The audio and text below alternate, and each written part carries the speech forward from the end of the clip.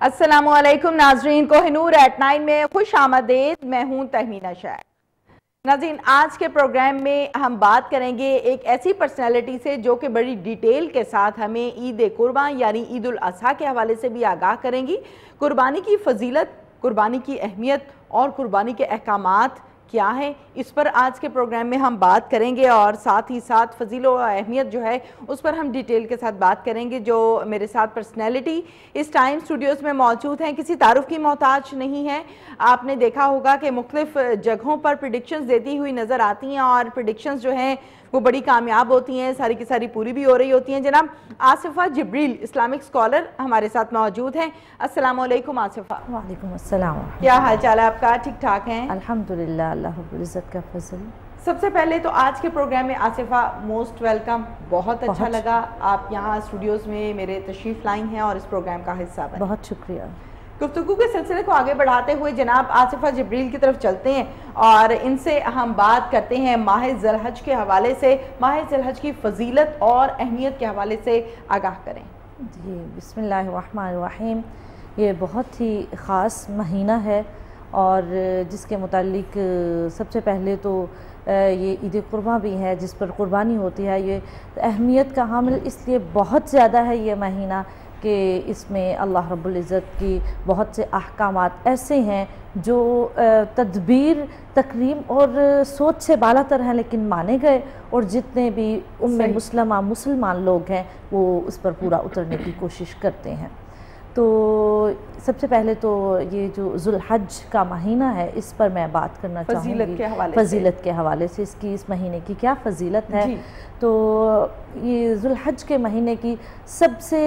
बड़ी फजीलत ये है कि इसमें अल्लाह रब्बुल इज़्ज़त ने हुक्मुल्लाह अला इब्राहीम, जो हज़रत इब्राहीम अलैहिस्सलाम पर हुक्म फरमाया और उस हुक्म के बरअक्स इसमें सुन्नतें कायम की गई। और इसकी फजीलत, सबसे बड़ी जो बात फजीलत की है, इसमें एक एक इबादत जो है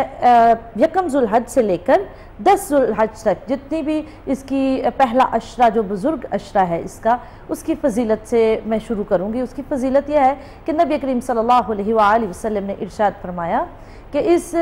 पहले अशरा में जिसने एक रात का क़याम किया उसने शब कदर के मुकाम जितना क़याम और शब कदर की रात जितना और उस रात में जितनी भी इबादत की जाती है उसका सवाब हासिल कर लिया। और जिसने एक मरतबा 2 रकतें इस रात में पढ़ी इन पहली 10 रातों में, यानी कि पहला जो बुजुर्ग अशरा है ज़ुल्हज का, इस महीने का पहला यानी ज़ुल्हज का पहला अशरा 10 दिन, उसकी फजीलत पर बात कर रही हूँ। तो नबी पाक सल्लल्लाहु अलैहि वसल्लम ने इरशाद फरमाया, महीना तो सारा ही फजीलत का, अहमियत का हामिल है। बहुत से अहकामात, इबादात इसमें वारद लागू हैं और बहुत बड़े बड़े इसमें अजर व सवाब मौजूद हैं। तो आप सल्लल्लाहु अलैहि वसल्लम ने इरशाद फरमाया कि जब यकम ज़ुल्हज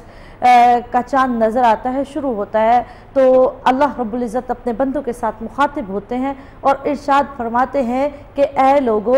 लोगो ये महीना ऐसा तुम पर नाजिल कर दिया गया है, तुम इस कदर खुशकिस्मत हो गए हो कि इस महीना में जो भी इस महीने का एहतराम करेगा। और नबी करीम सल्लल्लाहु अलैहि वसल्लम आप इरशाद फरमाते हैं, हज़रत अबू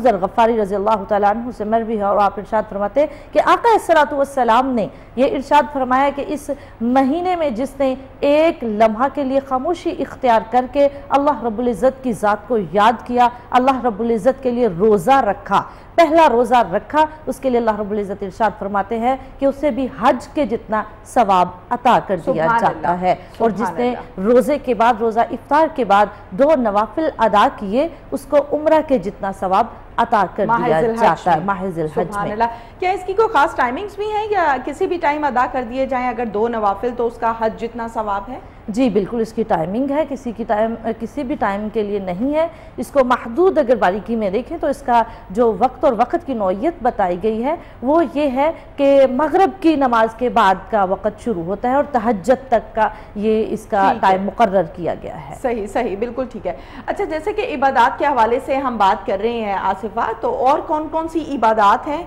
جو اسپیشلی طور پر اس مہینے میں کی جائیں تو اس کا اجر و ثواب جو ہے وہ زیادہ ہوتا ہے، اور احکامات کیا ہیں؟ جی جی بالکل، بہت بڑا کوسچن ہے یہ، اور یہ میرے خیال میں لوگوں کو بہت ضرورت بھی تھی یہ بات پوچھنے کی، اور لوگوں کو آگاہ کرنا بہت ضروری تھا۔ تو اس میں جو خاص عبادات بتائی گئی ہیں وہ آقا صلی اللہ علیہ وسلم نے جو نوافل بتائے ہیں وہ جو خود پڑھے بھی ہیں اور اپنی امت کو پڑھنے کی ترغیب بھی دی ہے، اور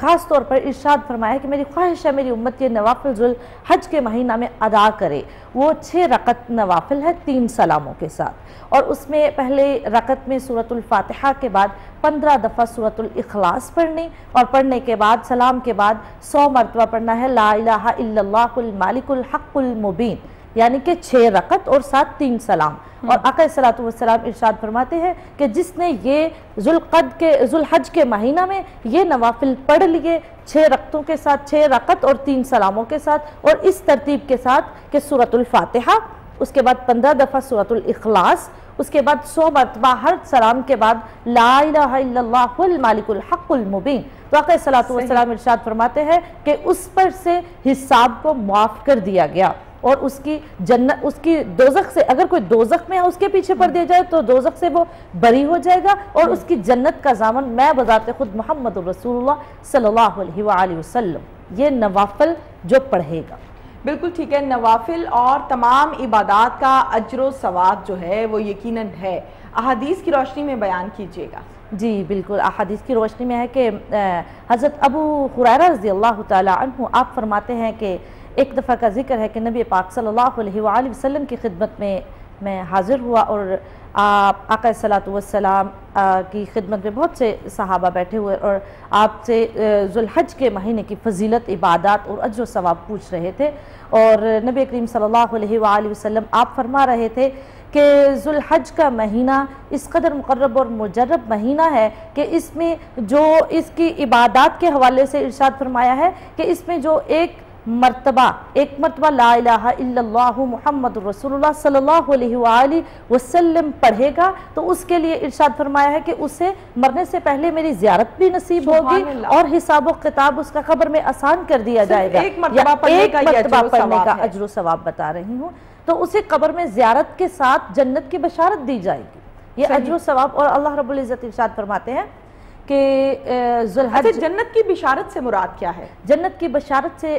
مراد وہ چیز ہے جسے ہم کہتے ہیں وبشر الصابرین وبشر المؤمنین۔ بشارت کا مطلب ہوتا ہے خوشخبری دینا، کہ اس کی پہلے بشارت دے دی جانا جنت، کہ تم جنتی ہو، تم جنتی ہو۔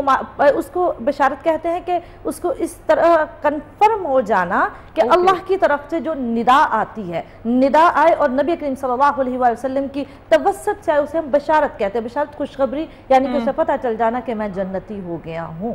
صحیح، بالکل ٹھیک ہے۔ اچھا، اس کے بعد جس طریقے سے احادیث کی روشنی میں ہم اجر و ثواب کے حوالے سے بات کر رہے ہیں، تو آصفہ اور کون کون سی عبادات ہیں جو اس منتھ میں، اس ذوالحج کے مہینے میں کرنی چاہیے؟ جی، ذوالحج کے مہینے میں سب سے پہلے جو میں جس بات پر فوکس کروں گی وہ یہ ہے کہ ذوالحج کے مہینے میں پہلے 10 روزے یہ بہت زیادہ اجر و ثواب اور اہمیت کے حامل ہے، اور اس قدر ان کے بارے میں ارشاد فرمایا گیا ہے بہت سی احادیث میں۔ فقہ کی کتاب، مشہور کتاب ہے کتاب تنویر، اور حضرت اشرف مولانا تھانوی آپ ارشاد فرماتے ہیں کہ جس نے یہ پہلے 10 روزے رکھ لیے، اللہ تبارک و تعالی ارشاد فرماتے ہیں کہ وہ قیامت کے دن حاجیوں کے ساتھ اٹھایا جائے گا، کہ اس نے اس سال کا حج کر لیا ہے، یعنی کہ وہ محرم بھی ہوا، اس نے احرام بھی پہنا ہے، اس نے تمام حج کے اراکین جتنے بھی ہیں وہ بھی ادا کیے ہیں، اور اللہ رب العزت ارشاد فرماتے ہیں وہ حاجیوں کے ساتھ بھی اٹھایا جائے گا۔ اور اس سے سب سے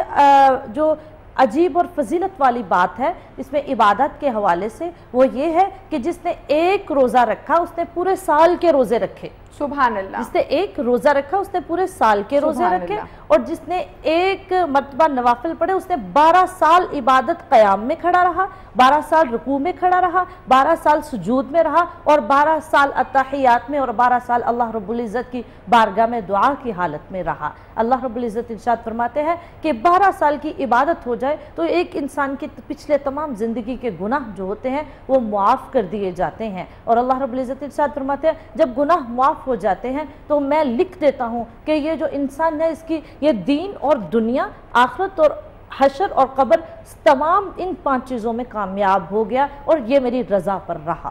سبحان اللہ. اچھا آصفہ، قربانی کے حوالے سے ہم بات کرتے ہیں، چونکہ تمام لوگ جو ہیں وہ آج کل اس طرف بڑی توجہ دیے ہوئے ہیں، ٹائم بھی آنے والا ہے اور اس پر گفتگو کی جائے تو میرے خیال سے زیادہ بہتر ہے. کیا سمجھتی ہیں قربانی کن کن لوگوں پر واجب ہے، فرض کن پر ہے؟ جی سب سے پہلے تو یہ دیکھا جائے گا جی کہ قربانی کن کن لوگوں پر واجب ہے اور کن پر نہیں واجب. ہاں یہ بہت ہی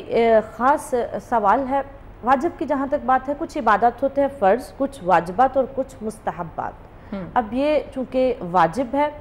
تو واجب عبادت ہے، تو واجب کی صورت میں اگر دیکھا جائے تو واجب کی صورت میں یہاں تک ہے کہ پہلے اپنے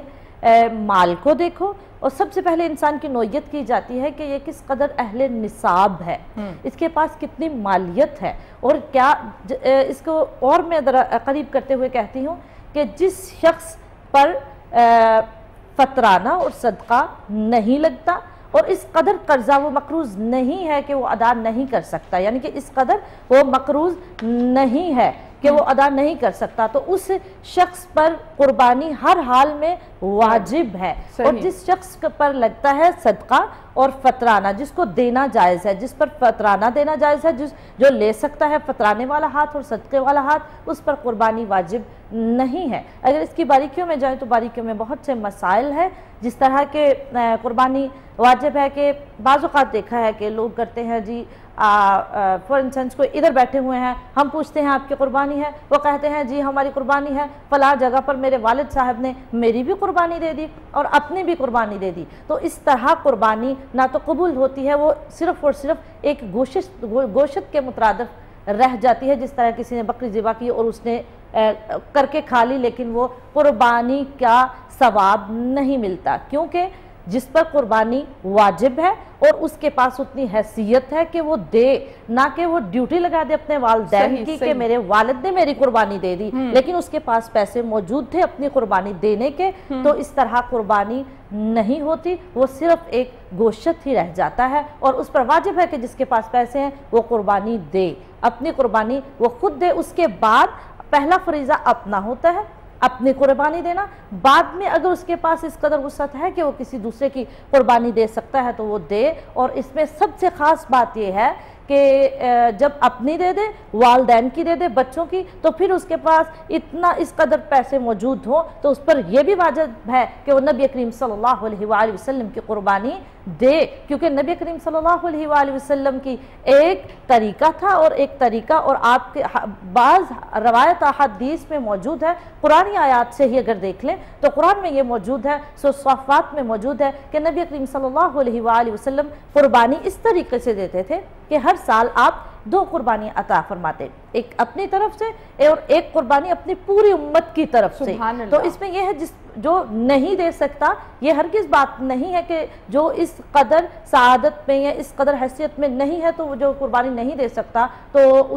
اس وقت ان لوگوں کے لیے، یعنی ان لوگوں کے لیے نبی کریم صلی اللہ علیہ وآلہ وسلم نے غربا، مساکین، یتیموں کی قربانی آقا الصلوۃ والسلام پہلے دے چکے ہیں. اب بالکل ٹھیک ہے. اچھا آصفہ، جیسے کہ اگر ہم اپنے معاشرے کے حوالے سے بات کریں، جو حالات و واقعات اور صورتحال کے حوالے سے ہم بات کریں، تو نہ آپ اس سے لائم ہیں نہ میں اس سے لائم ہوں، تمام لوگ جانتے ہیں. اور ہمارے ہاں اکثر اوقات ایسا بھی ہوتا ہے کہ قربانی کے لیے جانور لایا جاتا ہے. بڑی معذرت کے ساتھ اپنے ناظرین سے بھی معذرت چاہتی ہوں اور آپ سے بھی، اگر کوئی میری بات آپ لوگوں کو ناگزیر گزرے. جانور لاتے ہیں، پیسے لگاتے ہیں اللہ کی رضا کے لیے، اللہ کے احکام کے مطابق، نہ کہ لوگوں میں نمائش کرنے کے لیے. ہمارے ہاں یہ ٹرینڈ بن چکا ہے کہ جب گھروں میں بکرے لائے جاتے ہیں یا بڑا جانور لایا جاتا ہے تو اس کو پہلے تو پورے محلے میں گھمایا جاتا ہے، دکھایا جاتا ہے جی یہ ہمارا جانور ہے، ہمارا بڑا ہے، آپ کا چھوٹا ہے، آپ کا بڑا ہے، ہمارا چھوٹا ہے. یہ ایک تعصب سا آ گیا ہے. میرے خیال سے یہ بڑی غلط بات ہے، اسے نہیں ہونا چاہیے. اس پر ذرا ڈیٹیل سے میں چاہتی ہوں کہ ہم اپنے ناظرین کو سمجھائیں تاکہ یہ کلیریفیکیشن ہو سکے. ہو سکتا ہے میرے اور آپ کی اس گفتگو سے بہت سے لوگ جو ہیں ان کی کریکشن ہو سکے، رہنمائی ہو سکے. بہت بہت بڑا کوسچن تہمینہ آپ نے کیا ہے، اور واقعی اس بات میں کوئی شک نہیں ہے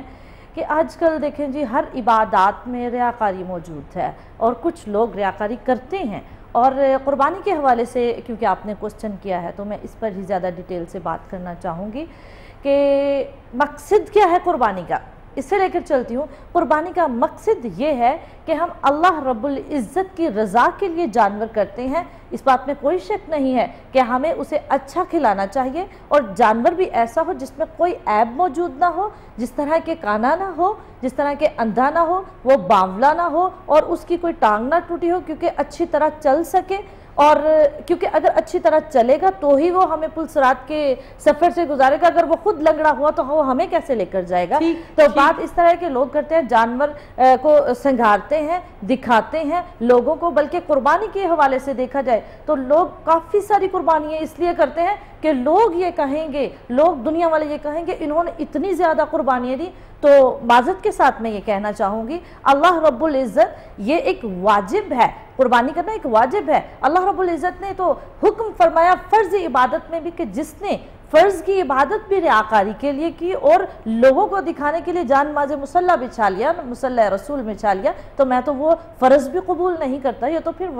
واجبات میں سے ہے۔ تو اللہ رب العزت ارشاد فرماتے ہیں ہاں تم پر یہ واجب ہے کہ جو تحفہ مجھے دینا ہے تم دل سے اس کی پرورش کرو، اسے اچھا کھلاؤ اور اچھی طرح اس کی حفاظت کرو، کیونکہ اس نے میرے روبرو پیش ہونا ہے۔ لیکن اس کا ہرگز یہ مطلب نہیں ہے کہ تم کمپٹیشن لوگوں کے ساتھ لگا دو، نمود و نمائش، بالکل نمود و نمائش، اور تم دکھاؤ لوگوں کو کہ میرا جانور بڑا ہے، میرا جانور اچھا ہے۔ یہ تو اللہ رب العزت کو پتہ ہے کہ کون سی عبادت اللہ رب العزت کس کی زیادہ قبول کر لیتے ہیں۔ بس عجز کے ساتھ اللہ رب العزت کی بارگاہ میں یہ تحفہ پیش کرنا چاہیے، اور ہرگز اس طرح دیکھیں ایک چیز ہے اس میں نمود و نمائش میں یہ چیز شامل ہو جاتی ہے کہ نظر و حسد ہر چیز کو ہوتا ہے اور لگتا ہے، ہم اس پر یقین رکھتے ہیں۔ آقا صلی اللہ علیہ وسلم پر آخری آیات جو تھی سورۃ الفلق اور سورۃ الناس بھی اس حوالے سے نازل ہوئیں، تو ارشاد کیا فرمایا، اگر جانور نظر اور حسد کا شکار ہو گیا، اگر جانور نظر اور حسد کا شکار ہو گیا تو بھی تمہاری قربانی مکروہ ہو سکتی ہے، کیونکہ تمہاری نیت اس میں میرے پاس بھیجنے کی نہیں بلکہ لوگوں کو دکھانے کی تھی، بلکہ یہ تھی کہ ہمارا جانور بہت بڑا تھا۔ اس میں دیکھیں بہت بڑا جانور دکھا کر پھر جب کیا جاتا ہے تو اتنا بڑا گوشت تو تقسیم نہیں کیا جاتا، اس کی تو ہم وہ کیا ہے لوگوں کو دکھاتے نہیں ہیں کہ اتنا۔ یہ اللہ رب العزت نے سخت وعید قرآن مجید فرقان حمید صافات میں ارشاد فرمائی ہے کہ یہ تذکرہ یا جو قصہ ہے یہ آیت نمبر 101 سے شروع ہوتا ہے کہ جب حقیقت اس میں کیا ہے کہ یہ سنت ابراہیمی ہے، سنت اللہ ہے، جو اللہ کے لیے چیز کرنی ہے اس میں تو ہم لوگوں کی نظر ڈال لیتے ہیں، لوگوں کو دکھاتے ہیں، اس میں معاملہ تو سارا اللہ اور اللہ کی محبت کا ہے۔ ہم اپنی دنیاوی چیزوں کی محبت میں تو کسی کو داخل نہیں ہونے دیتے، اور جب یہ معاملہ اللہ کی محبت کا داخل ہو جاتا ہے، اللہ کی بارگاہ میں پیش کرنے کا، تحفہ پیش کرنے کا، جب تحفہ بہت سارے لوگوں کو دکھا دیا جاتا ہے تو اس میں مکروہ اور مشابہات نازل ہو جاتے ہیں۔ تو اللہ رب العزت ارشاد فرماتے دیکھیں خیرات کا جہاں تک حکم وہ تو یہاں تک ہے کہ ایک ہاتھ سے دوسرے ہاتھ کو دو، دوسرے ہاتھ کو پتہ نہ چلے، ایک ہاتھ سے دو دوسرے ہاتھ کو علم نہ ہو۔ اور یہ ہے کہ ہم اللہ رب العزت آپ فرماتے ہیں نبی کریم صلی اللہ علیہ وآلہ وسلم کہ ایک دفعہ کا ذکر ہے، آپ تشریف فرما تھے، مفہوم ہے جی تو ایک صحابی آپ کی خدمت پہ پیش ہوئے، اسی طرح دمبا پکڑا ہوا آپ کے ہاتھوں میں، تو آپ کی خدمت میں جب پیش ہوئے تو آپ کو دکھایا، آپ نے اس پر سورۃ الناس سورۃ الفلق پڑھ کے پھونکی، اور پھونکی جب کہا کہ یا رسول اللہ صلی اللہ علیہ وآلہ وسلم اس قدر حفاظت کیا میرا جانور بہت خوبصورت ہے؟ نبی کریم صلی اللہ علیہ وآلہ وسلم نے ارشاد فرمایا خوبصورت ہر وہ جانور ہے جسے اللہ رب العزت قبول کرے، اور تمہاری نیت خوبصورت ہونی چاہیے، جانور کی اس میں وعید نہیں ہے کہ جانور خوبصورت ہو، تمہاری اللہ کے ساتھ محبت اور انما الاعمال بالنیات، تمہاری نیت دیکھی جائے گی، کیونکہ اعمال جو بھی ہوتے ہیں وہ نیتوں پر منحصر ہوتے ہیں، اور اس پر تمام صحابہ کی نظر پڑ گئی، اس لیے میں نے سورۃ الناس اور سورۃ الفلق پڑھ کر اس پر پھونک دی ہے۔ لہٰذا اب دیکھا جائے تو سب سے بڑی بات یہ ہے کہ حفاظت خود کریں، اسے چارہ خود کھلائیں، اور گھر میں پالتو جانور جو ہوتا ہے وہ اہمیت کا حامل ہوتا ہے. بالکل یہ نہیں کہ اس قبول نہیں، قبول سارے ہی جانور اللہ کی بات. جسے دیکھیں جی توفیق ہو گئی، اس کی قربانی توفیق ہوتے ہی قبول ہو گئی، کیونکہ احکامات اور اعمال اللہ رب العزت اپنے بندوں سے سرزد کرواتے ہیں. بالکل ٹھیک ہے. آصفہ، قربانی کے حوالے سے جیسے کہ ہم بڑی ڈیٹیل کے ساتھ بات کر رہے ہیں، اس کے طریقہ کار، گوشت کی تقسیم، اس پر بھی ہم بات کریں گے کہ دین کیا کہتا ہے، نبی پاک صلی اللہ علیہ وسلم کا حکم کیا تھا، اس پر بھی ہم بات کریں گے. میں یہ چاہتی ہوں کہ قربانی کی فضیلت کیا ہے، اس پر بات کرتے ہیں. قربانی کی فضیلت، سب سے بڑی فضیلت تو یہ ہے کہ جب ایک مرتبہ جس کو توفیق ہو جاتی ہے، جو قربانی کر دی جاتی ہے، تو اس وقت یہ معلوم ہو جاتا ہے کہ یہ بندہ اللہ رب العزت کے قرب میں آ گیا ہے. سبحان اللہ. ٹھیک ہے، اللہ رب العزت کی نظر، نبی پاک کی نظر رحمت اور اللہ رب العزت کے قرب میں داخل ہو گیا ہے. فضیلت یہ ہے، اب فضیلت کے حوالے سے دیکھا جائے تو اللہ رب العزت نے حضرت ابراہیم علیہ السلام پر یہ حکم جب نازل کیا، سو صافات آیت نمبر 101، فَلَمَّا بَلَغَهُ السَّعْيَ، چنانچہ جب آپ اس عمر میں پہنچے، دوڑ دھوپ کی عمر میں، تو اس وقت کا یہ حکم ہے، یا نبیہ یا بنیہ، قال یا نبیہ، ابراہیم علیہ السلام نے کہا کہ انی ارا فی المنام، میں خواب دیکھ رہا ہوں، انی ارا فی المنام، میں خواب دیکھ رہا ہوں، انا ہوگا کہ میں تمہیں ذبح کر رہا ہوں. یہ مخاطب ہے اپنے بیٹے سے، انا اذبحک، میں تمہیں ذبح کر رہا ہوں. خواب سنا رہی ہیں اللہ اللہ. جی خواب، حضرت ابراہیم علیہ السلام کا خواب جو اپنے بیٹے سے مخاطب ہو کر آپ اپنے بیٹے اسماعیل علیہ السلام کو بتا رہے ہیں کہ میں خواب دیکھ رہا ہوں. ٹھیک ہے. تو فنظر، تم سوچو. ابراہیم علیہ السلام اسماعیل علیہ السلام سے مخاطب، کہا فنظر، تم سوچو، ماذا ترى، تم کیا کہتے ہو اس بارے میں. تو آگے سے حضرت اسماعیل علیہ السلام کا ذرا جواب سنیے گا. قالا یا ابت افعل، کہا ابراہیم علیہ السلام کے بیٹے نے، ابا جان، یا ابت افعل، کر ڈالیے وہ عمل، ما تؤمر، جس کا آپ کو حکم ہوا ہے.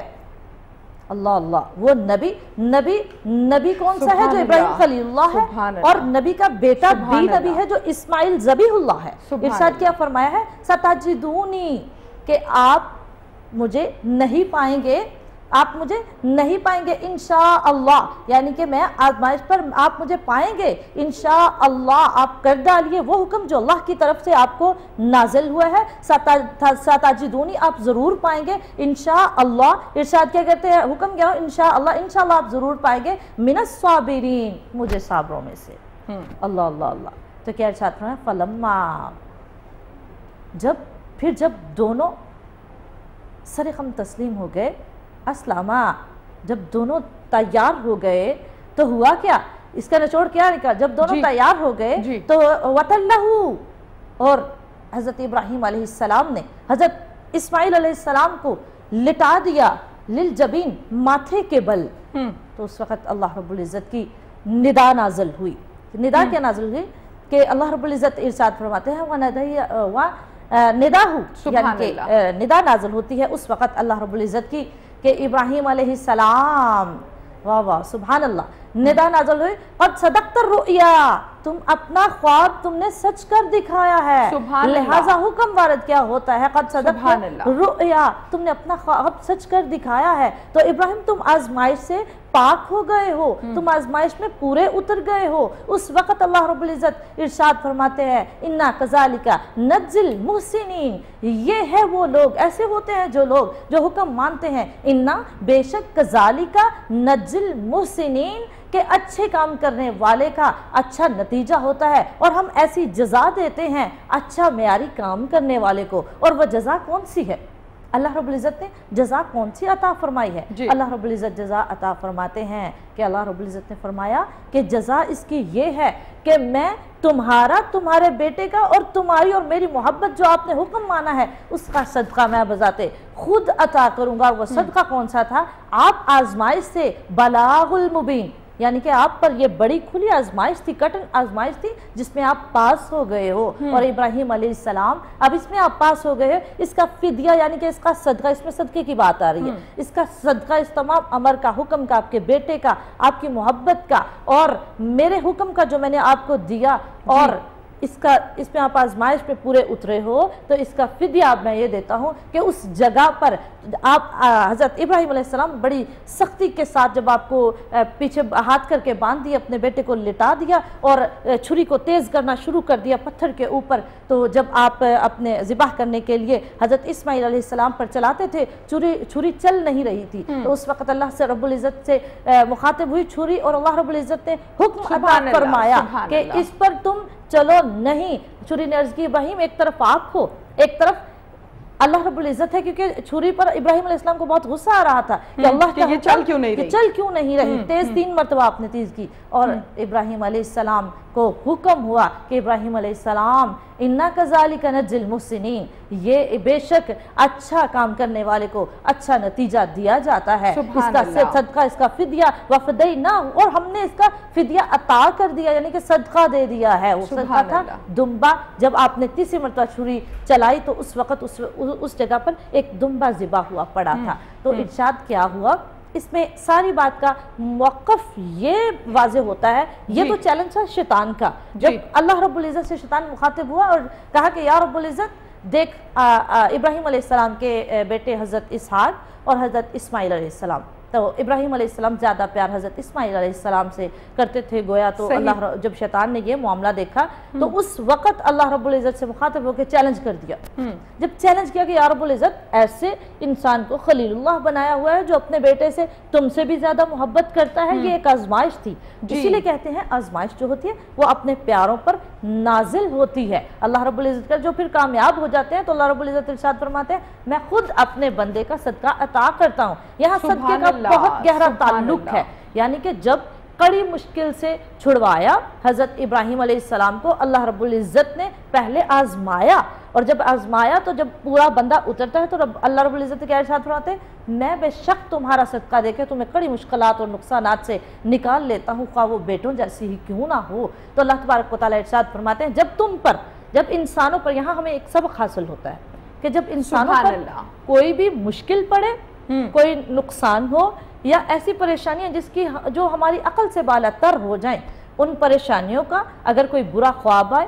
اس خواب کا، اور کچھ ایسے اعمال ہوتے ہیں جس کی وجہ سے ہم پر خود ہی زوال ہو جاتے ہیں، تو اللہ رب العزت کیا ارشاد فرماتے ہیں کہ تم اپنا صدقہ دو، جس طرح میں نے نکالا ابراہیم علیہ السلام کو اسی طرح میں تمہیں بھی نکال لوں گا۔ اب قربانی کی تھوڑی سی بات میں یہاں تک کروں گی۔ قربانی کے لیے سب سے ضروری بات جو ہے انسان کا مسلمان ہونا ہے،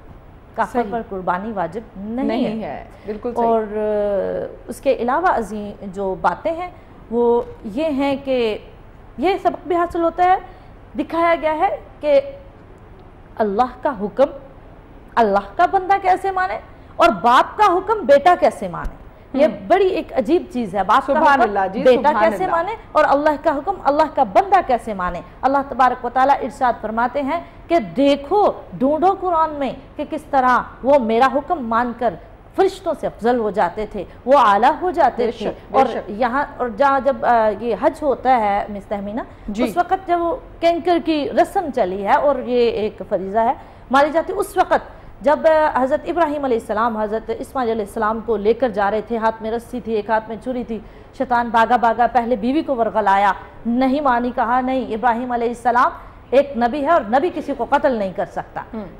شیطان نے کہا کہ نہیں، دیکھو جو بیٹے کو لے کے جاتا ہے اس کے ہاتھ میں چھری اور رسی بھی ہوتی ہے، یہ ذبح کرنے لے کے جا رہا ہے تمہارے پیارے بیٹے اسماعیل کو۔ تو بیوی نے آگے سے کہا یہ نبی ہے، اسے اللہ کا حکم ہوا ہوگا، اگر اللہ کا حکم ہے تو یہ جلدی کرے، میں اس بات کی طرف آؤں گی۔ بیوی اور بیٹا اور شوہر، اس میں یہ بہت بڑا ایک سبق حاصل ہوتا ہے کہ احکامات الہی پر کس طرح حکم الہی بیٹے کی اور باپ کی اور بیوی کی اور اللہ کی محبت، ایک گھرانے سے میرے خیال میں تمام لوگوں کی اصلاح ہو سکتی ہے اگر یہ واقعہ۔ بالکل جی، بہت بڑی اگزامپل ہے، اور ایسی اگزامپل ہے جس کو اگر ہم تھامے رکھیں تو میرے خیال سے ہم کبھی بھی قربانی کے معاملے میں گمراہ نہیں ہو سکتے۔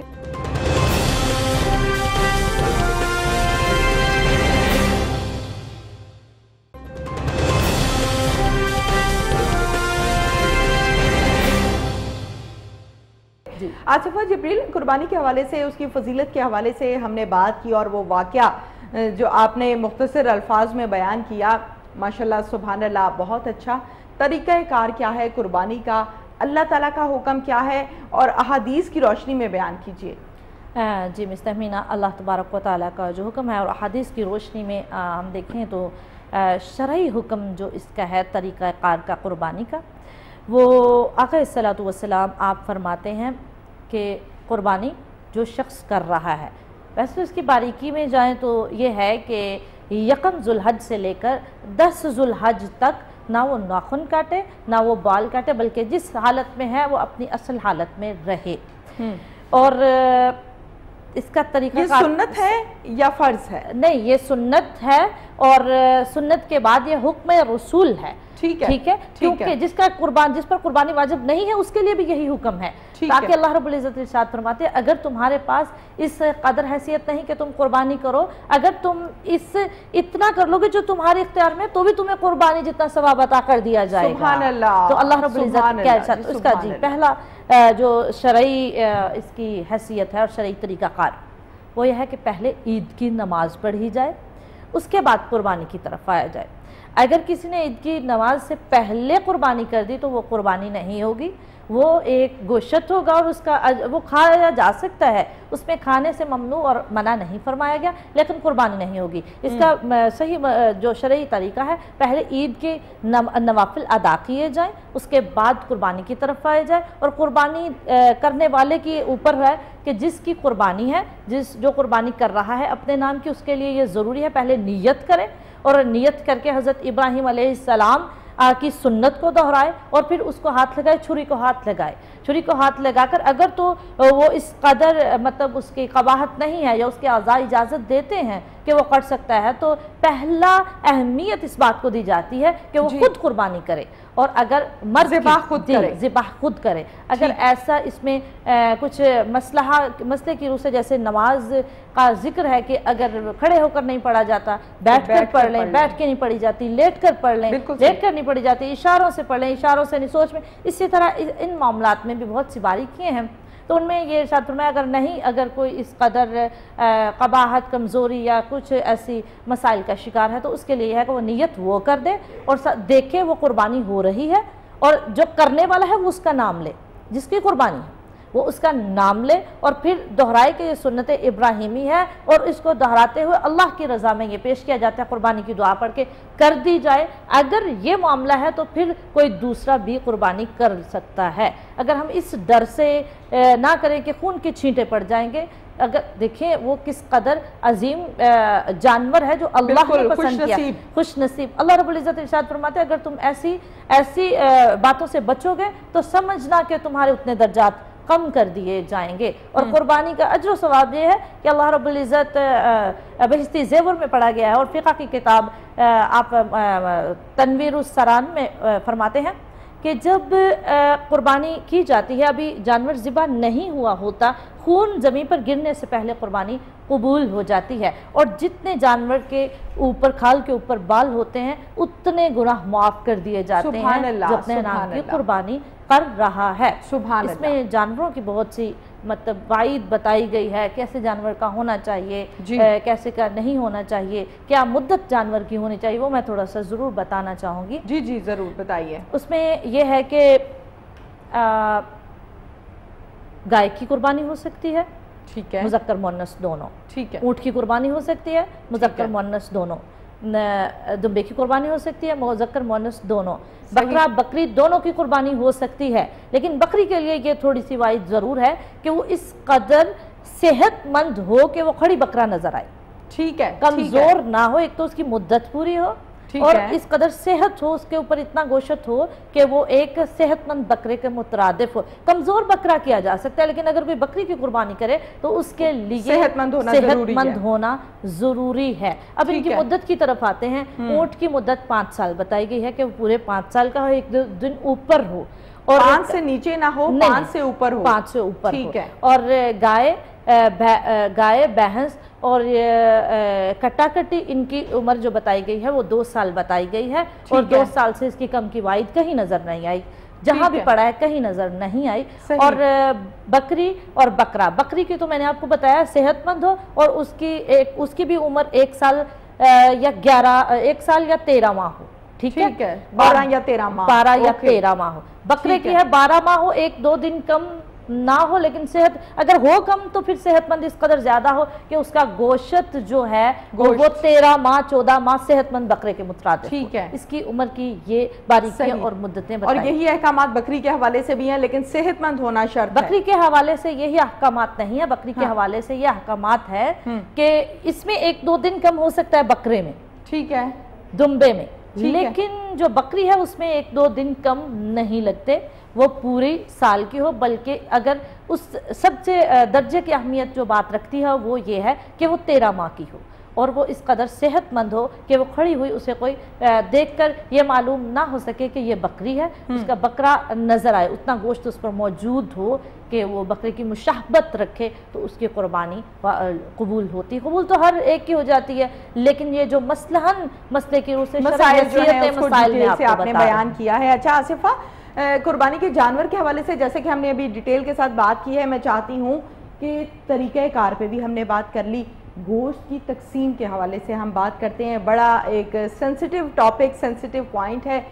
جو کہ سن کر میرے خیال سے کچھ لوگ شاید اس پر برہم بھی ہوں، لیکن اس کو ڈسکس کرنا بہت ضروری ہے. ہم اکثر اوقات گوشت کی جب تقسیم کرتے ہیں، بہت سے گھر ایسے ہیں جس میں ہم یہ کہتے ہیں کہ میرے والدین کا حصہ ہے، میرے والدین کو گوشت بھیجنا ہے، نہیں ان کو زیادہ بھیجنا ہے، ان کو گول بوٹی بھیجنی ہے، ان کو چربی والی بوٹی نہیں بھیجنی، ان کو ہڈی والی بوٹی نہیں بھیجنی. اب بہت سے لوگ ایسے ہوتے ہیں جو کہتے ہیں اچھا یہ میری بہن بھائی کا گوشت ہے، اس کے لیے نکالا گیا، جب شاپروں میں بنا کر ادھر زیادہ بھیج دیتے ہیں. بہت سے لوگ ایسے ہیں جو ایسا کہہ رہے ہوتے ہیں کہ نہیں وہاں پہ تو پوری ٹانگ ہی بھیج دینی چاہیے، بکرے کی جو بھی جانور کیا جاتا ہے. تو اس کو میں چاہتی ہوں کہ ذرا ڈیٹیل کے ساتھ ہم ڈسکس کر لیتے ہیں تاکہ لوگوں کی رہنمائی ہو سکے، ان کو ہدایت ہو سکے. قرآن کے احکامات کیا ہیں، قرآن میں کیا ارشاد ہے؟ جی بالکل. سب سے پہلو تو قرآن کے احکامات اور قرآن میں اس کا ارشاد یہ ہے حکم الہی کے مطابق کہ دیکھا جائے پہلے کہ قربانی ہوئی، کہیں موجود نہیں ہے قرآن میں، کسی تفسیر میں، کسی فقہ میں کہ اسے علیحدہ علیحدہ اچھی اچھی بوٹیاں نکال لیں یا گول کر لیں. بالکل صحیح. ساری قربانی کا ساری بکرا ہے تو پورا بکرا رکھو اور رکھ کے مکس کرو، مکس کریں، بالکل صحیح، تاکہ یہ چناؤ اللہ کی محبت میں ملاوٹ کا شکار نہ ہو جائے جو تم پیش کر رہے ہو. اگر اس ملاوٹ کا شکار ہوا تو دیکھیں اس پر بہت سی وعیدیں ہیں جو میں شاید بتاؤں گی تو بہت سے مطلب معذرت کے ساتھ میں یہ بات کر رہی ہوں. تو اب آتے ہیں کہ یہ جو ہے کہ قربانی کے حصے، اس میں سب سے پہلی وعید یہ بتائی گئی ہے کہ اپنے عزیز و اقارب دیکھو، نزدیک کے لوگ دیکھو، قربانی کا گوشت ہے اس کے 3 حصے کر لو، 3 حصے کر کے سب سے پہلا حصہ جو ہے وہ اپنے لیے رکھو. صحیح. اب یہ نہیں کہ آپ اتنی سخاوت کر دو کہ سارا گوشت ہی گھر سے ختم کر کے سارا ہی تقسیم کر دو.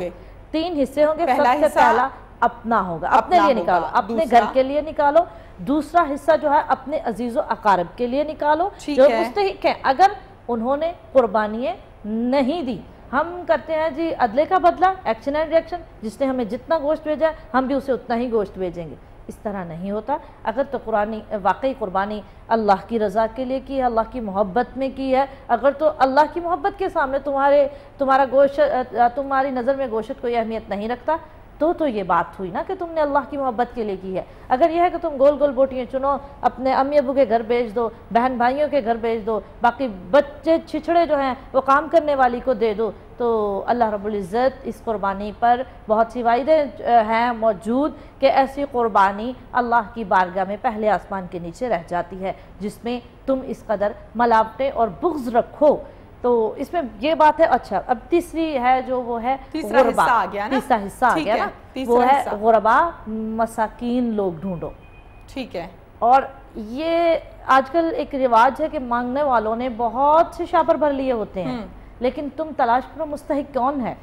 جو نہیں مانگتا، اس کو پہنچاؤ. اور یہ تمہارے اوپر قربانی واجب ہے، لیکن گوشت کی تقسیم اور صحیح تقسیم میرے خیال میں فرض ہے. اس میں کوئی عدل بدل یا کوئی بھی اس طرح کا کام نہ ہو جس میں تمہاری پکڑ ہو سکے. تو اس میں یہ ہے کہ 3 حصے کرو، پہلا حصہ اپنے لیے رکھو، مکس کرو، اچھی بوٹی نہ اٹھاؤ، اور دوسرا حصہ اپنے عزیز و اقارب کو پہنچاؤ۔ اگر ان کی قربانیاں انہیں ضرورت نہیں ہے تو یہ ہے کہ تم 2 حصے تقسیم کر دو، ٹھیک ہے، تو یہ ہے کہ تم 2 حصے تقسیم کر دو، اور تیسرا حصہ جو غریب اور مساکین ہیں ان میں تقسیم کرو۔ اور اس گوشت کی یہ بھی ہے کہ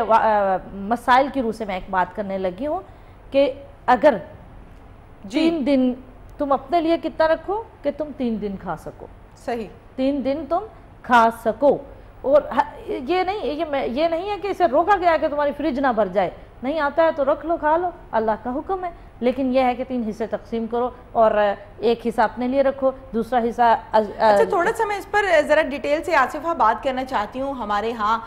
بہت سی فیملیز ایسی ہیں، میرے خیال سے 70% معاشرہ ہمارا جو ہے اس پر ڈیپینڈ کرتا ہے کہ اگر فرض کے طور پہ میں نے قربانی کی ہے تو میرے بھائی نے بھی کی ہے، میری بہن نے بھی کی ہے، اب سب کے گھر میں جانور بھی موجود ہیں، گوشت بھی موجود ہے، اس کے باوجود ہم رشتہ داری نبھانے کے لیے ان کو گوشت بھیجتے ہیں، جبکہ یہ معلوم ہوتا ہے کہ گوشت بھی موجود ہے، قربانی بھی کی ہوئی ہے اور تمام اہتمام بھی کیا ہوا ہے۔ ایک تو اس حوالے سے ذرا ڈیٹیل سے پہلے بتائیں، پھر نیکسٹ کوسچن میں پوچھ۔ ٹھیک ہے، اچھا تو جی بالکل اس پر یہ ہے کہ نبی کریم صلی اللہ علیہ وآلہ وسلم آپ نے ارشاد فرمایا ہے کہ اگر تو آپ کے عزیز و اقارب رشتہ دار کے گھر میں قربانی موجود ہے تو تمہارے اوپر یہ حکم لاگو ہوتا ہے کہ تم ان کے گھر نہ بھیجو جن کے پاس پہلے سے موجود ہے، جن کے گھر قربانی نہیں ہے ان کے گھر گوشت بھیجو، اب چاہے وہ تمہارے عزیز نہیں ہیں۔ مسئلہ 3 حصے اس وقت تک ہے جب آپ کے عزیزوں کے رشتہ داروں کے گھر قربانی نہیں ہے، جب موجود ہے تو پھر یہ ہے کہ تم وہ لوگ تلاش کرو جن کے پاس نہیں ہے، ان کا اس پر زیادہ حق ہے تمہاری قربانی پر بھی اور تم پر بھی، ٹھیک ہے۔ تو اس کی یہ باریکی بتائی گئی ہے کہ تم اپنے لیے صرف اتنا رکھ لو جتنا تم آسانی سے کھا سکو، اس کے بعد پھر یہ کرو اگر تمہارے رشتہ داروں عزیز و اقارب والدین کے گھر میں قربانی ہے تو وہ اللہ کی رضا سے اس قدر اس سعادت کے مطلب ضرورت مند نہیں ہے تو تم تمام یہ باقی کا دونوں حصے جو ہیں وہ تقسیم کر دو اللہ کی رضا کے لیے، ٹھیک ہے، ضرور، بالکل ٹھیک ہے۔ اچھا ساتھ ہی ساتھ ہم اس پوائنٹ کو بھی ذرا ڈسکس کر لیتے ہیں، جس طریقے سے ہمارے ہاں بڑی معذرت کے ساتھ وہ لوگ جن کو ہم نہیں جانتے، وہ مانگنے والے ہوتے ہیں، وہ یتیم ہوتے ہیں، گھر کا دروازہ کھٹکاتے ہیں، بڑا نازک سا پوائنٹ ہے، اور میرا بہت اس بات پر فوکس ہے کہ ہم زیادہ سے زیادہ اس بات کو ڈسکس کرتے ہیں تاکہ کریکشن ہو سکے میری، آپ کی اور بہت سے اور لوگوں کی بھی۔ جب وہ دروازہ کھٹکاتے ہیں جی آپ نے قربانی کیا ہمیں گوشت دیں، تو اندر سے اکثر اوقات جھاڑ بھی پڑ جاتی ہے، بھائی جو تھا وہ بانٹ دیا گیا، اب دروازہ نہیں تم نے کھٹکانا۔ جو شخص آپ کا دروازہ کھٹکا رہا ہے گوشت مانگنے کے لیے، اگر آپ اس کو ایک شاپر اٹھا کے پکڑا دیتے ہیں تو کیا بگڑ جاتا ہے؟ دیکھیں یہ بات واقعی سینسٹیو بھی ہے، اور یقین کریں کہ بس اس وقت میری آنکھوں میں ان لوگوں کے لیے آنسو نہیں آ رہے۔ تو سب سے پہلے تو یہ دیکھنا چاہیے، لیکن دل میرا رو رہا ہے کیونکہ یہ بات ہی کچھ ایسی ہے کہ جس سے جو تمہارے دروازے پہ آیا ہے سب سے پہلے سوچو اسے بھیجا کس نے ہے، بھیجا کس نے ہے۔ جو تمہارے دروازے، یہ ایک صفت ہوتی ہے، اللہ رب العزت کی صفت ہے دینا، اپنے بندوں کو دینا، اور اللہ رب العزت ارشاد فرماتے ہیں جس کے اندر دینے کی صفت موجود ہے، جس کے اندر میری ایک بھی صفت موجود ہے، وہ واقعی میں کہتا ہوں کہ اس قدر قابل ہے کہ میں نے اگر انسان کو نائب کہا تو وہ قابل ہے کہ وہ دیتا ہے، کیونکہ دینا میری صفت ہے۔ اور اگر کوئی دروازہ کھٹکا کے مانگنے ہی آ گیا ہے تو یہ ضروری ہے کہ تم اسے گوشت دو۔ اگر تم پہلی ہی بات پر انکار کر دو گے، رد کر دو گے، تو اللہ رب میرے خیال میں یہ اللہ کی بارگاہ میں کچھ خاص عمل نہیں ہوگا جو محبت کے مترادف ہم دیکھا جائیں کہ محبت ہے۔ تو اس پر یہ ہے کہ جس نے کھٹکا کے مانگ لیا پھر تم اسے دے دو، یہ نہ دیکھو کہ اس کے پاس ہے یا نہیں ہے۔ دیکھیں اگر وہ مانگنے آ ہی گیا ہے تو اسے تم عطا کر دو، جو میرے خیال میں جس کے پاس ہے، جو میں بتاتی ہوں جس کے پاس ہے وہ تو مانگنے نہیں آتا، جس کے پاس موجود ہے۔ لیکن اگر ٹرینڈ دیکھیں کہ اس کے گھر میں اتنا زیادہ گوشت موجود ہے لیکن پھر بھی مانگنے آ گیا، میرے خیال میں پھر بھی اسے دے دو کیونکہ وہ مانگنے آ گیا ہے۔ اللہ رب العزت کی محبت، اللہ رب العزت کے حق میں سے لینے آ رہا ہے جو تم اللہ کی خاطر کر رہے ہو، میرے خیال سے کہ تم اسے دے دو، اسے گوشت دے دینا چاہیے۔ بالکل ٹھیک ہے۔ اچھا کھالوں کی تقسیم کے حوالے سے بھی آصفہ ہم ڈسکس کر لیتے ہیں۔ ہمارے ہاں کھالوں کی جو تقسیم ہے، بہت سے لوگ ایسے ہیں جو کھال اٹھا کے بیچ دیتے ہیں، بہت سے لوگ ایسے ہیں جو کسی مدرسے میں پکڑاتے ہیں، مسجد کے امام کو پکڑاتے ہیں یا اسی کسائی کو دے دیتے ہیں جو کہ ذبح کر رہا ہوتا ہے جانور کا۔ آپ کیا کہتی ہیں کہ دین کیا کہتا ہے، دین کے کیا احکامات ہیں کہ کھالیں کسے دینی چاہیے، کن پر واجب ہیں؟ جی تہمینہ، دین کے اگر شرعی حکم کھالوں کے حوالے سے دیکھا جائے تو جس نے قربانی کی ہے اگر وہ یہ کام کرتا ہے، یہ عمل دہراتا ہے یا کرتا ہے کہ وہ اس نے قربانی کی، گوشت تو تقسیم کر دیا لیکن کھال اٹھا کر اس نے بیچ دی اور رکھ لی، تو اس کی قربانی میں شبہ پیدا ہو گیا، اس کی قربانی قبول نہیں، مسئلے کی روح سے اس کی قربانی قبول نہیں، کیونکہ اگر اس نے ایک بوٹی کا بھی نفع حاصل کیا قربانی میں سے اپنے لیے تو قربانی قبولیت جو ہے اس پر شک ہو گئی، قربانی کی قبولیت پر شک ہو گئی کہ جس نے کھال بیچ کر اپنے پاس رکھ لی۔ ہاں اگر وہ بیچے لیکن اس کے پیسے اپنے پاس نہ رکھے، جو اس کا مستحق ہے غریب ہے پہلے وہ اپنے محلہ سے ڈھونڈے۔ ہم کرتے ہیں قربانی کی کھال اٹھاتے ہیں اور دور والے مدرسہ میں دینے چلے جاتے ہیں، لیکن ایسا نہیں ہے۔ اس کے لیے حکم الہی کے مطابق یہ ہے کہ تم یہ پہلے دیکھو، اپنے محلہ میں تلاش کرو کہ کون اتنا مستحق ہے جس کو تم کھال کے پیسے دے سکو یا جسے تم کھال دے سکو جو وہ بیچ کر اپنا ایک وقت کا گزارا کر سکے، تو سب سے پہلی پریورٹی اسلام میں اسے دی جاتی ہے کھال کے حوالے سے کہ تم اسے پہنچا دو۔ دوسری بات یہ ہے کہ پھر تم اس کے بعد دیکھو اپنے عزیز و اقارب، اپنے رشتہ دار کہ کون اس کا مستحق ہے جو تمہارے شہر میں موجود ہے کہ جس کو تم کھال دے سکو یا اس کو تم کھال کے پیسے عطا کر سکو۔ پھر اپنے رشتہ دار کو اہمیت دی گئی، محلے کے بعد رشتہ دار کو اہمیت دی گئی، اتنا غریب اتنا مستحق ہو پھر اس سے دو۔ اگر وہ تمہارے عزیز و اقارب میں بھی اور محلے میں بھی اور شہر کے تقریباً 3-4 میل کوسوں تک ایسا کوئی موجود نہیں ہے، پھر ہوتا ہے کہ تم مدرسے کو کھال دے دو، پھر اس کے لیے یہ واجب تم مدرسہ جو بھی ہے اسے کھال دے دو کہ تمہیں یقین ہو یہ لگائیں گے اور مدرسہ میں ہی مدرسہ کی تعمیر کے لیے یا اس میں لگا دیں گے، یا بچے جو پڑھ رہے ہیں اللہ کی رضا کے لیے، اللہ کا علم حاصل کرنے کے لیے، تمہیں یقین ہو کہ یہ واقعی بیچ کے اس کے کھانے میں اس کے پیسے ڈل سکتے ہیں، تو پھر اس کے بعد تیسری بات یہ بتائی گئی۔ ٹھیک ہے، بالکل ٹھیک ہے۔ اچھا آصفہ جبریل، جس طریقے سے ہم نے قربانی کے جانور کو بڑی ڈیٹیل کے ساتھ ڈسکس کیا ہے، میرے خیال سے میں نے تو یہ کوشش کی کہ کوئی ایسا پوائنٹ نہ رہ جائے جو کہ ضروری ہو اور ہمیں ڈسکس بھی کرنا ہو۔ یوم ترویہ کسے کہتے ہیں؟ یوم ترویہ وہ رات ہے جس میں یہ 2 راتیں، یوم ترویہ اور یوم عرفہ، جس میں حضرت ابراہیم علیہ السلام کو خواب آیا، اپنے خواب میں دیکھا کہ میں حضرت اسماعیل علیہ السلام کو اپنے بیٹا کو ذبح کر رہا ہوں۔ یہ پہلی رات یوم ترویہ کہلاتی ہے۔ آپ اٹھے، اپنے آنکھیں ملی، آپ پریشان ہو گئے، آپ نے اس وقت بھی اونٹ دیے، ذبح کروائے،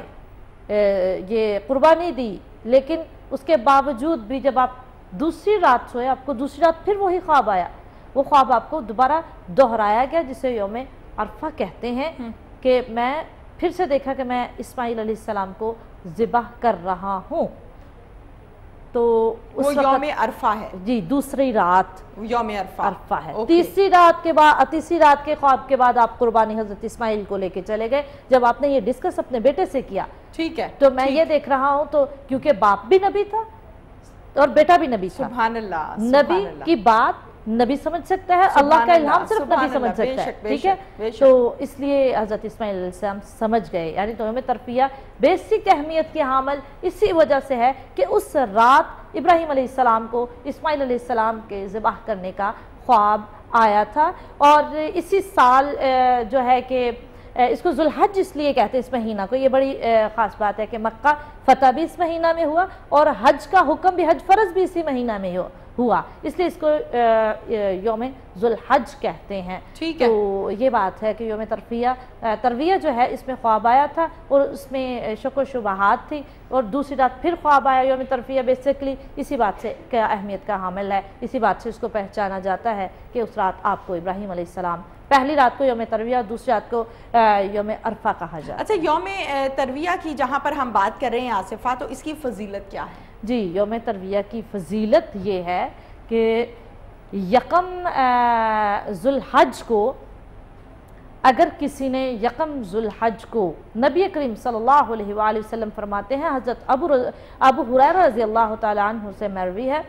کہ اگر کسی نے یکم ذوالحج کو اپنا ایک لباس، مفہوم ہے لباس،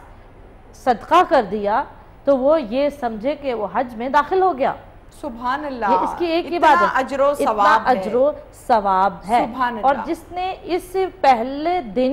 نوافل ادا کی اور نمازیں پڑھی، وہ یہ سمجھ لے کہ یوم ترویہ کے دن اور اس رات میں جو عبادت کی، اس نے 12,000 سال کی عبادت کی، اور 12,000 سال کی عبادت کا اسے ثواب عطا کر دیا جاتا ہے۔ اور اس دن کو نبی پاک صلی اللہ علیہ وآلہ وسلم بذات خود جو مخاطب ہوئے وہ اپنی امت سے ہوئے، اور ارشاد فرمایا کہ سب سے بزرگ مہینہ بھی ہے اور اس میں سب سے بزرگ عشرہ بھی ہے، عشرہ پہلا اور مہینہ بھی یہی سب سے بزرگ ارشاد فرمایا ہے۔ اور اس میں اہمیت کے حامل اور فضیلت والی جو چند باتیں ہیں وہ یہی ہیں کہ اس میں حضرت ابراہیم علیہ السلام کی سنت پر پورا اترا جاتا ہے، قربانی ادا کی جاتی ہے، اور جس نے قربانی دے دی وہ نبی پاک صلی اللہ علیہ وآلہ وسلم ارشاد فرماتے ہیں پورا سال اس کے گھر میں فراوانی اتنی رہے گی جتنی پچھلے سال نہیں تھی، اور پچھلے سال کی اور آنے والے سال کے اس کے گناہ معاف ہو جاتے ہیں۔ اس اللہ رب العزت اور نبی پاک صلی اللہ علیہ وآلہ وسلم اس ذوالحج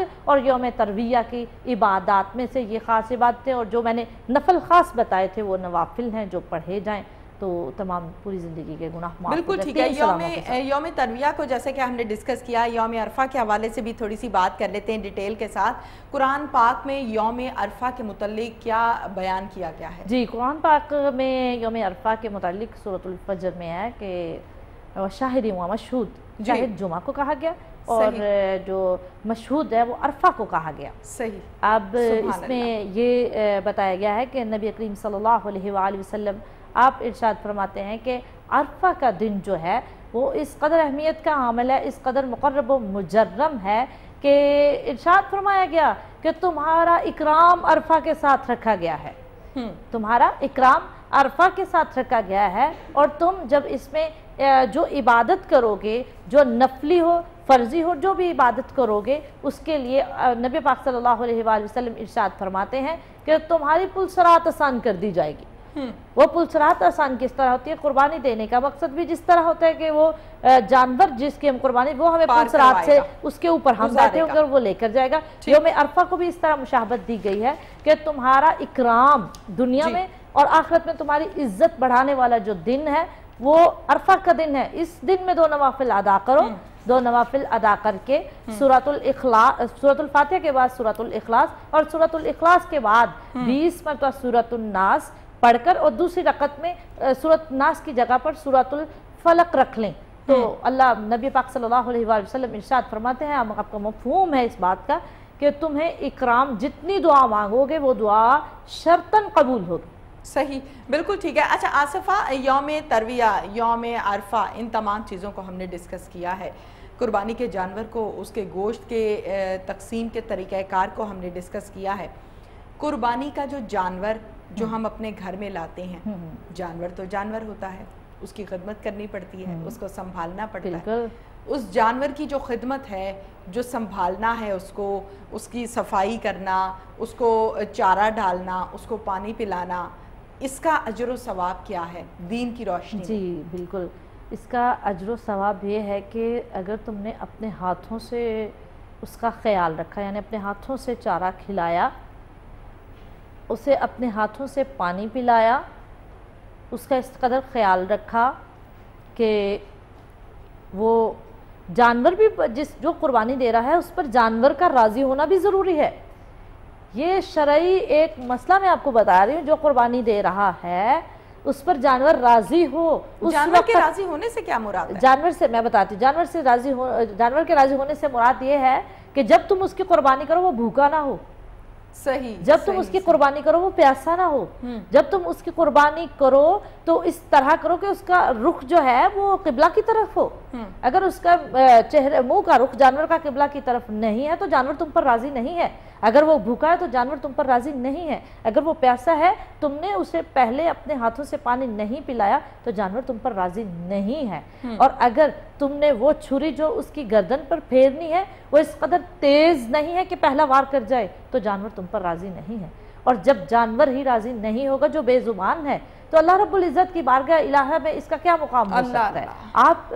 دیکھیں ذرا, میں زیادہ بات تو نہیں کر, لیکن مسئلے کی روح سے جانور کا اس انسان پر راضی ہونا ضروری ہے, اور اللہ رب العزت نے جو وعدے باریکیاں بتائی ہیں جانور کے لیے وہ بھی پوری کرنا ضروری ہے قربانی سے پہلے. ٹھیک ہے, ٹھیک ہے, بالکل ٹھیک ہے. اب اس جانور کی خدمت کی فضیلت, اہمیت بیان کیجئے. جی, خدمت, اہمیت اور فضیلت اس جانور کی یہ ہے کہ اگر تو تم نے پالتو ہے جس کو تم نے خود پالا ہے, اپنے ہاتھوں سے یا گھر میں رکھا ہوا جانور پالا ہے, تو لا ریب فی اس بات میں تو پھر کوئی شک نہیں کہ تم نے واقعی اس کا خیال رکھا ہے. اگر تم 3, 4, 5 دن پہلے لے کر آ گئے ہو تو بھی تم پر یہ فرض ہو جاتا ہے, واجب ہو جاتا ہے کہ مستحب بھی ہو, ہر عبادت اس میں شامل ہوگی کہ تم اس کا اتنے دن خیال رکھو اپنے تمام کاموں کو چھوڑ کر, کیونکہ وہ جانور تم نے میری بارگاہ میں پیش کرنا ہے. دیکھا جاتا ہے, یہ نہیں کہ قربانیاں ہوگی قبول نہیں, دیکھا جاتا ہے کہ کسی جانور بذات خود اللہ رب العزت کی بارگاہ میں جا کر اللہ رب العزت سے مخاطب ہو کر بتاتے ہیں کہ میں اس بندے پر راضی ہوں کہ نہیں, میری کس طرح خدمت ہوئی. سبحان اللہ. خدمت کی فضیلت اور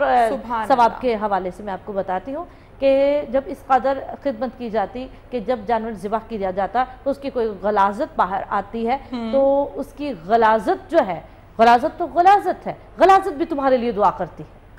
دیکھیں حلال چیزیں, حلال جو گوشت ہے حلال, وہ غلاظت بھی دعا کرتی ہے, اور وہ غلاظت جو ہے وہ اسے کہتے ہیں اس کے ایک ایک ذرے سے تمہارے جنتی ہونے کی دعا نکلتی ہے. اس بات میں کوئی شک نہیں ہے. اور ٹھیک ہے, بالکل ٹھیک ہے. اچھا آصفہ, معذرت چاہتی ہوں, ہمارے پاس بالکل لاسٹ منٹ جو ہے وہ رہ گیا, کوئی میسج دینا چاہیں آپ لوگوں کو جو قربانی کرنے جا رہے ہیں؟ جی بالکل, بس یہی لوگوں کے ساتھ ایک چھوٹی سی عرض ہی ہے. تو میسج یہی ہے کہ دیکھیں یہ اللہ رب العزت کی رضا کے لیے اور سنت ابراہیمی ہے قربانی, تو اس میں اللہ رب العزت کی بارگاہ میں پیش ہونا ہے, دیکھنا آپ نے ہے, یہ سوچ کر قربانی کریں کہ کیا یہ جانور ہمیں پلسرات سے گزار سکتا ہے یا یہ شفاعت کے لیے ہم پر راضی ہو یہ جانور, اللہ کی بارگاہ میں شفاعت کے لیے ہمارے لیے دعا کرے. اور گوشت کی تقسیم میں محدود سوچ نہ رکھیں, جب اللہ کے لیے رضا کے لیے کرنی ہے تقسیم بھی اللہ کی رضا کے لیے کریں. بالکل ٹھیک ہے جی, بہت بہت شکریہ آصف آپ کا. گوشت کی تقسیم جو ہے وہ اللہ تعالیٰ کے احکامات قرآن اور حدیث کی روشنی میں کیجئے تو زیادہ بہتر ہوگا. اس کے ساتھ ہی پروگرام کا جو وقت ہے وہ اپنے اختتام کو پہنچا. سیم ٹائم سیم چینل پھر سے حاضر ہوں گے. اپنی میزبان تہمینہ شیخ کو اجازت دیجیے. اللہ حافظ.